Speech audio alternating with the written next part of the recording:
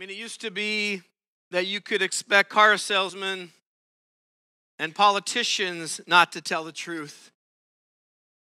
But now it seems everybody's doing it or not doing it, not telling the truth. Lately our family has been watching the show Northwest Law, which, by the way, is a reality TV series that follows Washington Department Fish and Wildlife men and women around as they do their job, and some right here in our own neck of the woods.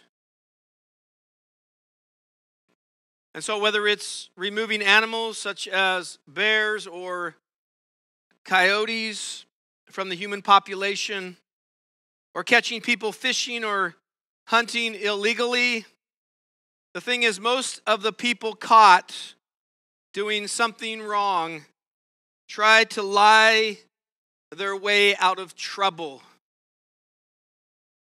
As you watch this show, you see this over and over and over again.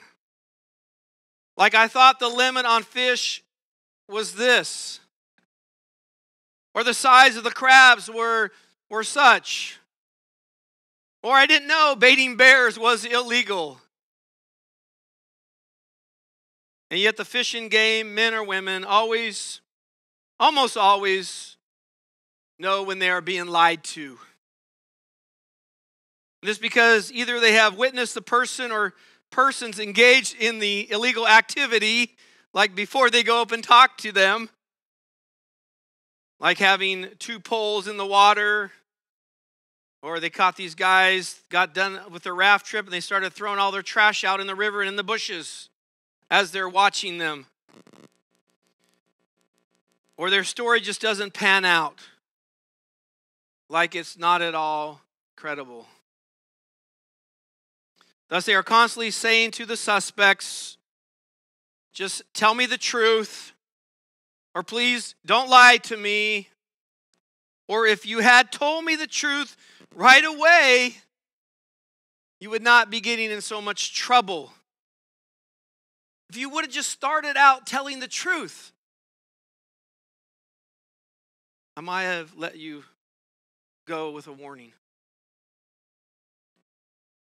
Years ago when I was pastoring in Oregon, we had these foreign exchange kids coming to the school there. And particular year, we had a German kid that lived near Berlin and another kid that was from Switzerland. And they were just in love with fly fishing. And I was doing a little fly fishing at that time. And so they decided, after watching River Runs Through It, that they wanted to go fly fishing in Montana. So we were in Eastern Oregon. And so before they left, had to go back home in May. I said, we'll take a trip. We'll take a trip. And we all put in, I think, $150. And we drove to Boise. We rented almost a brand new Subaru. Had very few miles on it. We drove up along the Salmon River in Idaho, slept one night on the way up, and then the next morning went to Missoula, got fishing licenses, and proceeded to fish the Blackfoot. The only problem with that part of it was it was in May, and it was just really dirty. The river was just, it wasn't fly fishing river. It was, the flies couldn't see the fish, or the fish couldn't see the flies. And so after wasting quite a long time doing that, we went back into Missoula, talked to one of the guys there and said, you should try the Rock Springs River, which goes north and south right out of Missoula up the highway there. And so that was a beautiful river. And, just remember being in water like this deep and fly fishing, and the Swiss kid across the river and the German kid up the river. And so we're fishing. We're having a great time. It's sunny. It's beautiful. I think we caught a couple fish there, fly fishing. And then looked up on the road. A road goes all along the river, all the way up. We didn't take it all the way up, but somebody was up there and kind of yelling at us, waving at us to come on up here. So we had to walk up there, all of us, get out of the river, and he wanted to see our licenses, fishing license. But we had them, so we didn't have to say anything. We were honest. Here they are. Some were a little wet, but we all had them. So So that was really cool. It's nice when you are doing things the right way, right? But it's just in this, when you watch this show, it's just people are constantly lying about what they're doing or what they're not doing and why they're doing it. So people continue to lie. Well, friends, this is some of what we will be caught up in today. Not necessarily as it relates to fishing and hunting, but in all of life as it relates to the simple and straightforward telling of the truth. So this morning we continue on in our sermon series, Salt and Light, based on the Sermon on the Mount, whereby Jesus teaches on life in the kingdom and how it operates on a more radical level. And thus the theme and need for greater righteousness continues. Our sermon title being Ousted. Ousted. Say that 3 times fast. So let's go to Matthew chapter 5. Matthew chapter 5.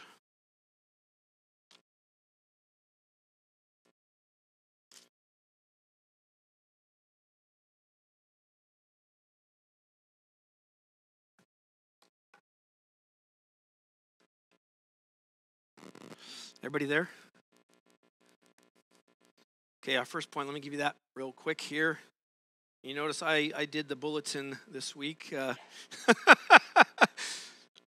My daughter came over to me in the foyer and said, "Dad, did you do the bulletin?"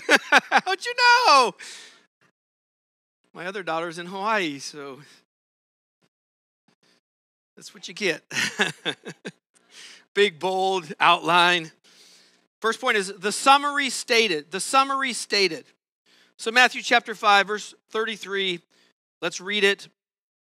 Again, Jesus teaching the Sermon on the Mount, preaching. Again, you have heard that it was said to those of old, "You shall not swear falsely, but shall perform to the Lord what you have sworn." So people, the word again leads into the next subject and a new theme. A new theme. And a bold assertion by Jesus of the way God intends things to be. God intends things to be. But first, the way it was, what was said, and what was heard, you shall not swear falsely. You shall not swear falsely. Well, guys, what the people have heard is not given as a direct Old Testament quotation necessarily, but as a summary statement of certain passages of Old Testament Scripture.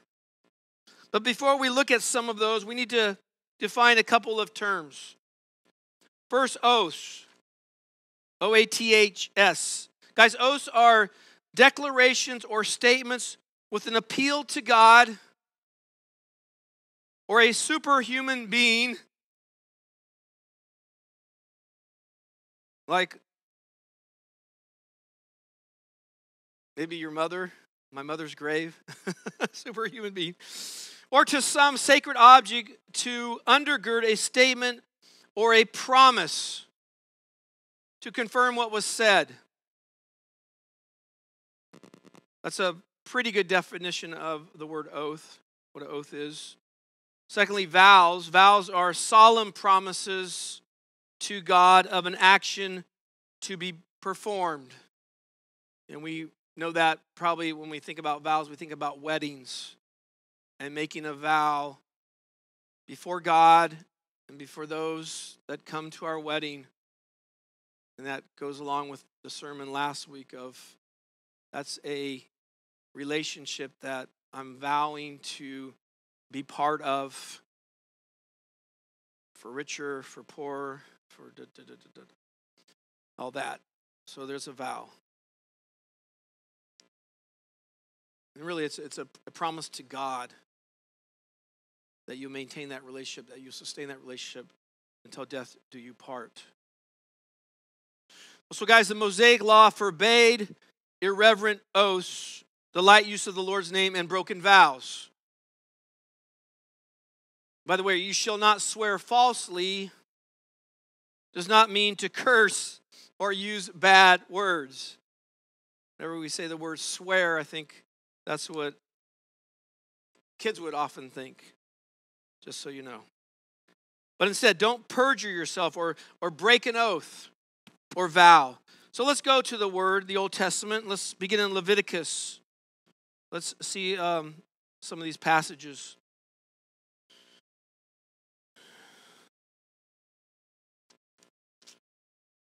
Sometimes I get caught up in learning, or, when I was doing Sparkies, Genesis, Exodus, Leviticus, Numbers.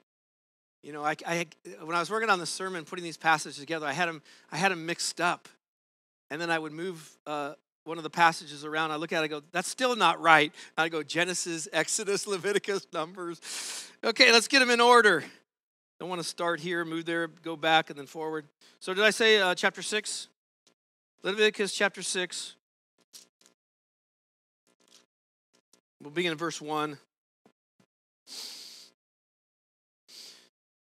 So the Lord spoke to Moses, saying, if anyone sins and commits a breach of faith against the Lord by deceiving his neighbor in a matter of deposit or security, or through robbery, or if he has oppressed his neighbor, or has found something lost and lied about it, swearing falsely in any of all the things that people do and sin thereby, if he has sinned and has realized his guilt and will restore what he took by robbery or what he got by oppression, or the deposit that was committed to him, or the lost thing that he found, or anything about which he has sworn falsely, he shall restore it in full, and shall add a fifth to it, and give it to him to whom it belongs on the day he realizes his guilt.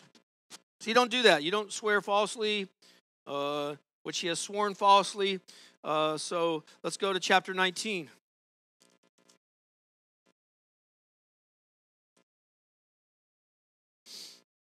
And we'll just look at one verse, verse 12. The Bible says, you shall not swear by my name falsely, and so profane the name of your God. I am the Lord. So let's move forward. Hopefully I got this in the right order. To Numbers chapter 30.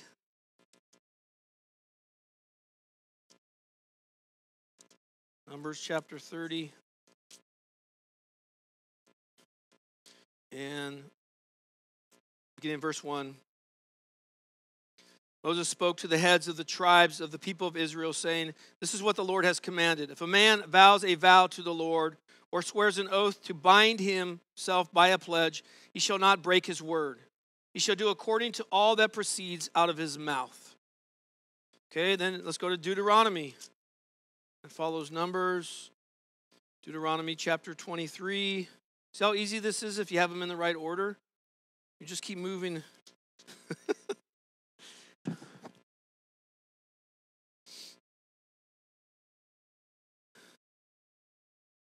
Verse 21.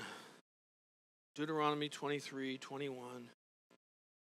If you make a vow to the Lord your God, you shall not delay fulfilling it, for the Lord your God will surely require it of you, and you will be guilty of sin. But if you refrain from vowing, you will not be guilty of sin.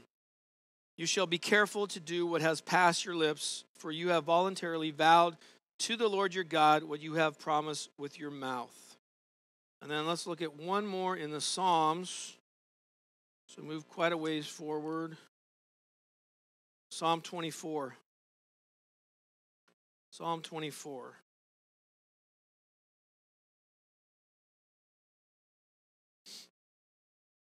And we'll just read beginning in verse 1. The King of glory, a psalm of David. The earth is the Lord's and the fullness thereof, the world and those who dwell therein. For he has founded it upon the seas and established it upon the rivers. Who shall ascend the hill of the Lord? Who shall stand in his holy place?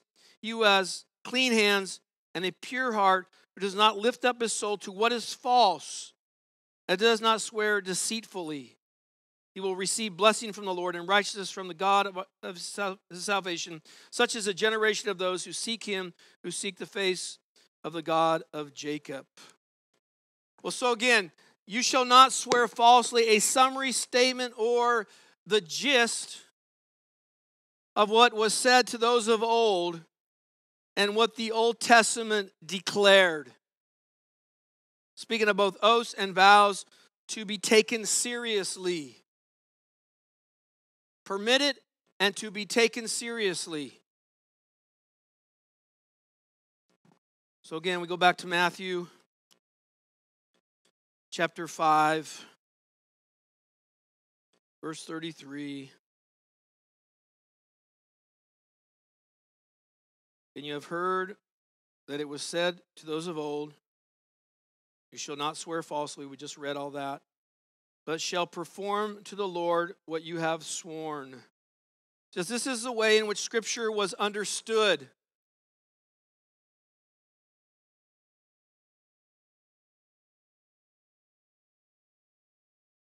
You don't swear falsely. Everybody knows you don't swear falsely. You don't make false vows. Everybody knows that. This is what the Scripture said. This is what your mom told you. If you make an oath, if you make a vow, especially in invoking God's name, you better keep it. You better keep it. Thus, do not break your word, but do it. Fulfill it. Be truthful. Be truthful. Again, that's the first thing when those guys catch somebody. I mean, they ought to just say, some of them do say that. Now, just be truthful with me before you say anything, before you open your mouth, be truthful. And then they still lie. And the guy's been up there, watching them for 30 minutes. He knows exactly what they've been doing. One guy was catching salmon off the bridge. He was hooking them. I don't know when you can do that or when you can't do that, but he did it, just running his line across and hooked one. He hit it under the bench there. And the guy's watching all this. So, come down. Have you caught any? No. You sure you haven't caught any? No. You sure there isn't one under the bench over here? Oh, that one. That's not mine. That's not mine. I sat down to fish and it was already there. Wow, isn't that amazing? I got one right here. I don't even have to throw a line in.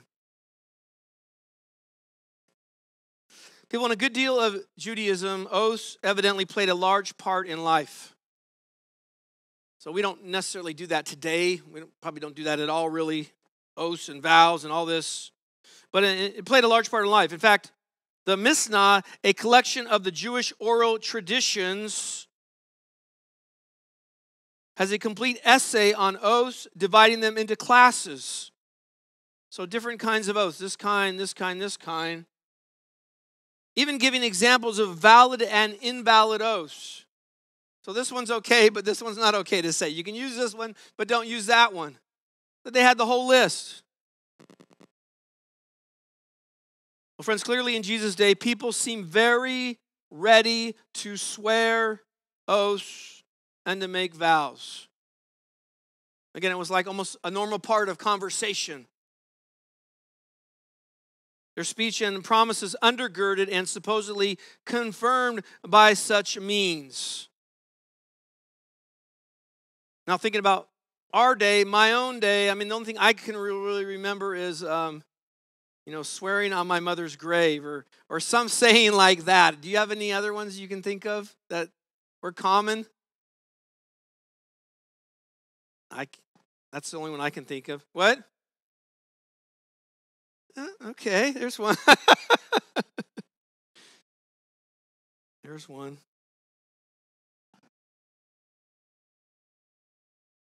Okay. Well, let's go to our second point. The swearing scrutinize. The swearing scrutinize. So, verse 34. So Jesus, again, you have heard that it was said to those of old, shall not swear falsely, but shall perform to the Lord what you have sworn. Verse 34, but I say to you. But I say to you. So again, here comes the theme of greater righteousness. the theme of greater righteousness and how the kingdom operates on a more radical level. This is what was done in the days of old. This is what you heard in the days of old. But I say to you, Jesus, do not take an oath at all. Guys, Jesus authoritatively declares that it would be best to avoid them altogether. And he says this emphatically in the strongest terms. But you say, why? Why? What's wrong with that?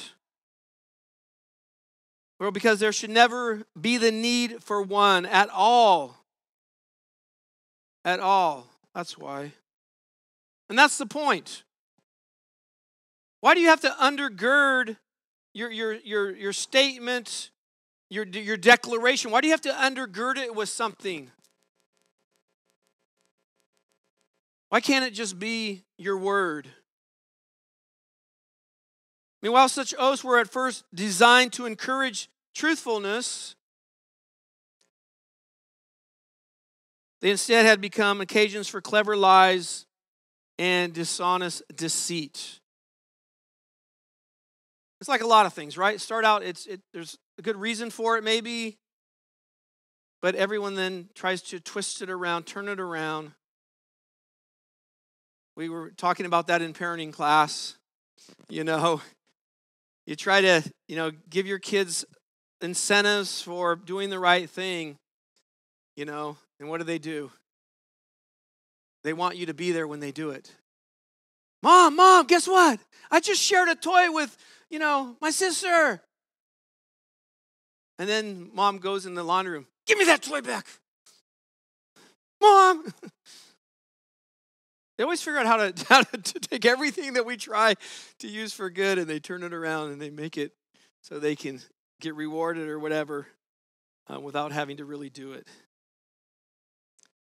And this is almost one of those cases.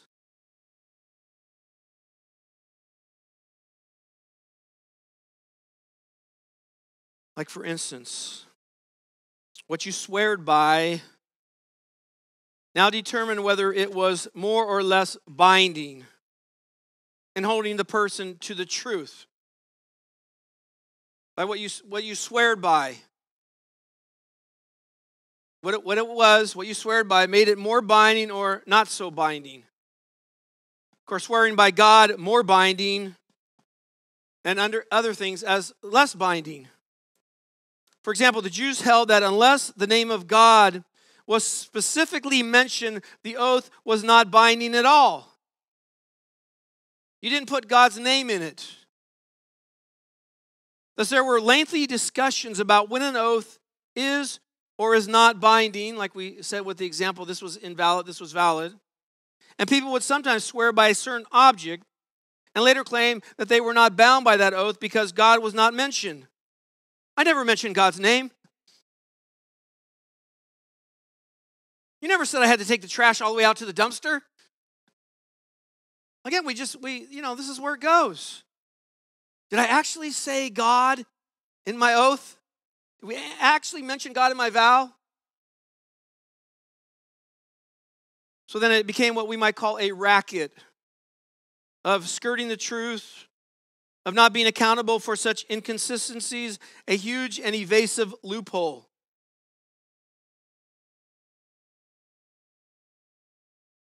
Again, they weren't recording everything back there, or they weren't texting, so it just, you heard me wrong. I never used the word God in it. I never used his name. So again, this by later claiming that no, you were not bound by that particular oath because God's name was not invoked. And of course, Jesus rejects such dishonesty, such disingenuousness.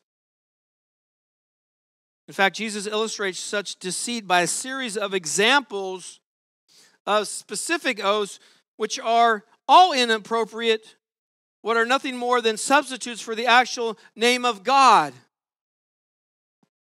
So then, he says, back to 34, but I say to you, do not take an oath at all, either by heaven, for it is the throne of God. Guys, some rabbinic authorities viewed oaths by heaven as not binding.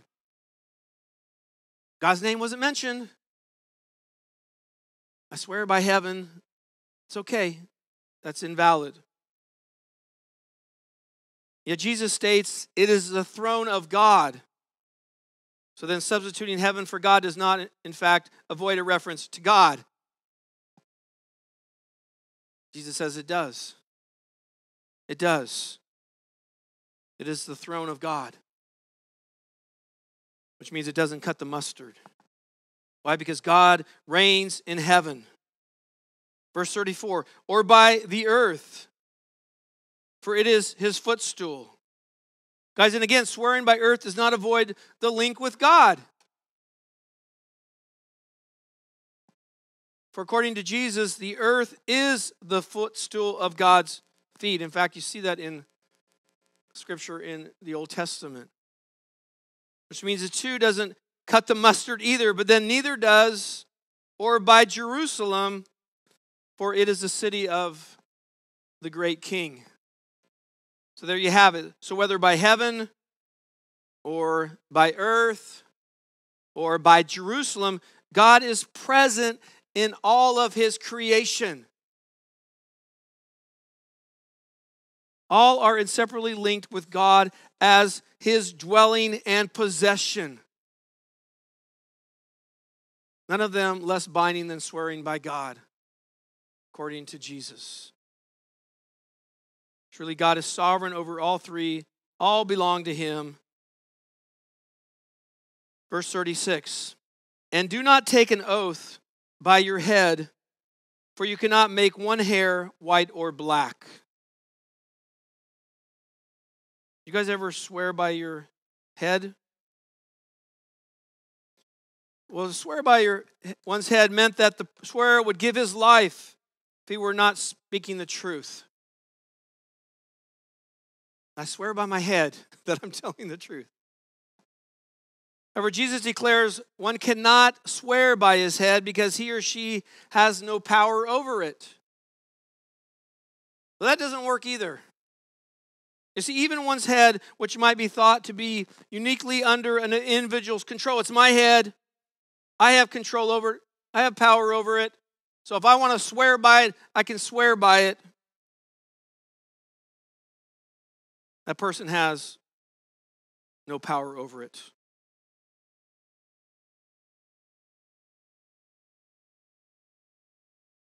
One's head has divinely predetermined features such as his or her coloring. It's what you're born with. And no temporary dyeing is not in view here. Well, I can dye my hair. Used to be blonde, now it's black.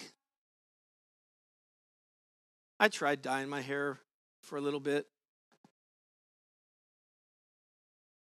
It doesn't work very good. My dad used to do it all the time. You just like, what color is his hair? Kind of reddish, blondish, darkish. It just didn't look like any real color.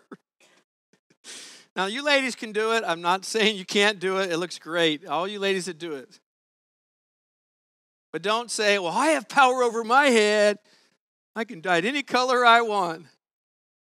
It'll still come back to the original, won't it? No matter what, it starts growing out. So, just so you know. So no one is able to change the color of even one hair, which, by the way, is a very small part of the body. Thus, you and I have no power, not even over our own heads. It always grows back. No, but it is God, our Creator, not us, who determines the color of our hair. And I'm amazed sometimes, just the hair color of my daughters. I think they get a little bit of, I do have, I have had in my life, a little red in my hair. And some of my girls, Macy has beautiful hair color, just blonde and reddish. And I mean, sometimes I see her back of her head in the sun. It's just like, wow, God, that is God. That is all of God. You can't dye your hair to look like that. It's just beautiful. Courtney has beautiful hair. Reagan got stuck as the only brunette. She got her hair from my mom. But she just dyed her hair. But that doesn't count. Don't listen to that. You still can't change it. She's not here, so I can say that. And Delaney, I think, has the reddish, blondish, all that different color. So again, why would anyone think that they could possibly swear oaths by their head? By their head. Since even the hairs of the head, like heaven, earth, and Jerusalem, are all under God's sway and ownership. But now our third point. Last point being the simple solution. The simple solution. I'm not talking about hair dye as a solution. The simple solution. Verse 37. Jesus, let what you say be simply yes or no. Anything more than this comes from evil. Comes from evil. So saints, now we come to the theme of greater righteousness. And again, Jesus, you have heard, you shall not swear falsely, but I say to you, do not take an oath at all. Let what you say be simply yes or no. So again, Jesus comes on the scene. We read what it said in the Old Testament, but he has an authoritative word for us. And greater righteousness. And greater righteousness in life in the kingdom. You don't need oaths. You don't need to swear. You don't need to make vows. Now, yes, sometimes our government has us do those things, and we should do them. But we're talking everyday life, everyday conversation. We don't need to take it to the extreme and say, well, I can't, be on a jury. I can't do this. I can't do that because the Bible prohibits that, forbids that. Now, we're talking about everyday life in the kingdom.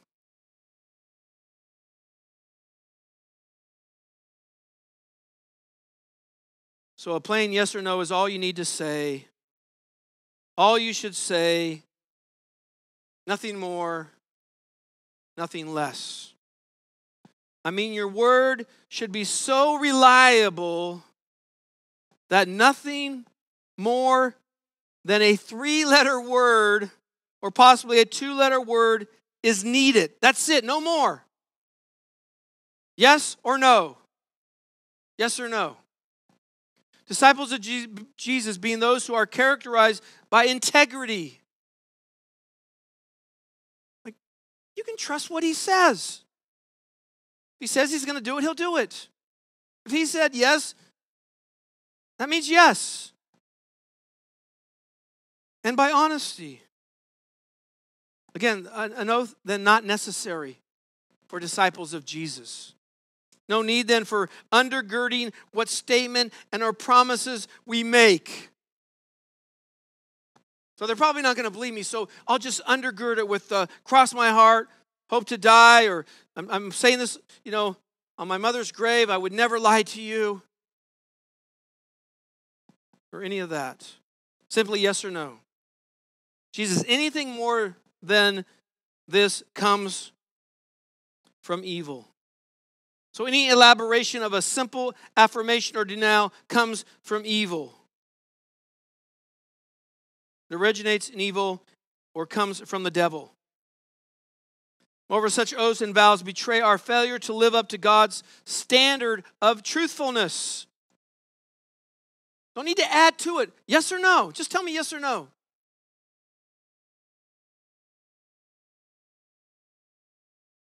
And really the essential righteousness of kingdom living, where we can trust each other.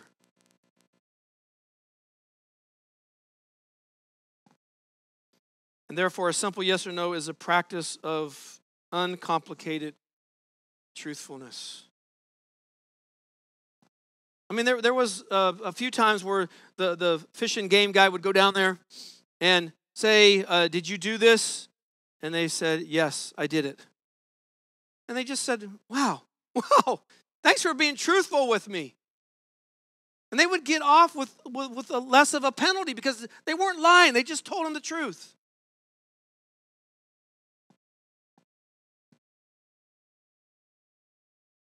Truthfulness, the solution for what our God desires. Honesty, truthfulness. Well, friends, let's hear from our good friend Charles Spurgeon, who once said regarding this particular passage of Scripture, false swearing was forbidden of old, but every kind of swearing is forbidden now by the word of our Lord Jesus. There is no evading the plain sense of this passage that every sort of oath, however solemn or true, is forbidden to a follower of Jesus. He says, all swearing is set aside, that the simple word of affirmation or denial, calmly repeated, may remain as a sufficient bond of truth. He says, a bad man cannot be believed on his oath, and a good man speaks the truth without an oath. However great the pressure put upon them, Christians should abide by the plain and unmistakable command of their Lord and King. So guys, the heart of the issue is telling the truth. As parents, wouldn't that be great? You go into the room and say, okay, who did what? And they say, I did it. Right away, I did it. Yes, I did it. I didn't do it. No, he did. I did it. Let me lay it out for you. This is what happened. They were turned around, and I grabbed the toy and and you would think the Pharisees would know this, would practice this, but au contraire, the Pharisees. Go to Matthew chapter 23.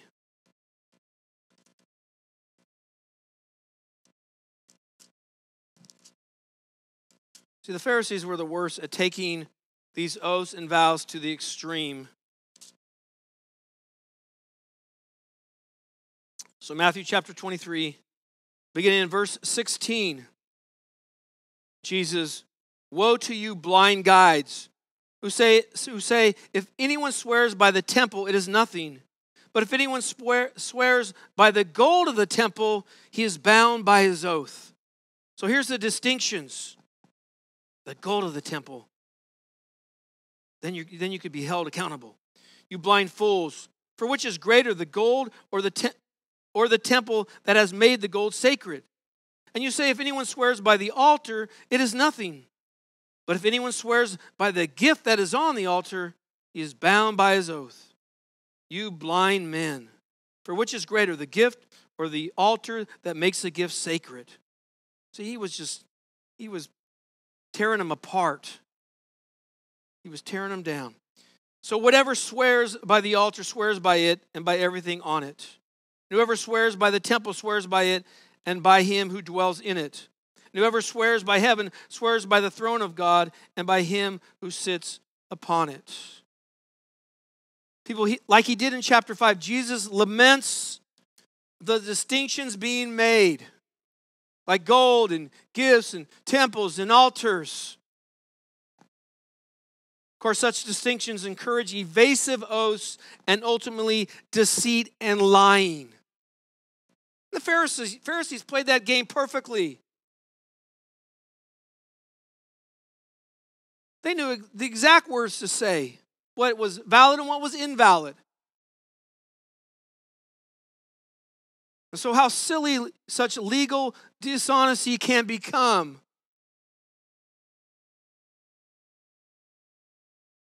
Well, I didn't swear by my mother's grave. Listen, back to the Sermon on the Mount. Jesus cuts through these distinctions and complexities and discourages the whole practice and the importance of simple truthfulness.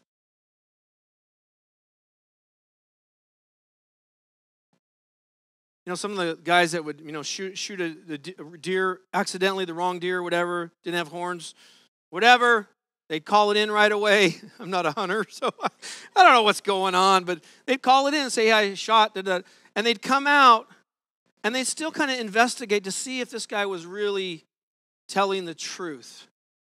I mean, anybody that calls it in, you got to probably think, okay, he's telling the truth. He calls right away, says, hey, I shot something accidentally. They still take his license. Do you know that? You forfeit your license if you shoot an animal that's not in season. What is it called? Not doesn't have enough spikes. And then they send it to the court, and they decide what other. You don't get to hunt the rest of the season, though. So I do know that. So.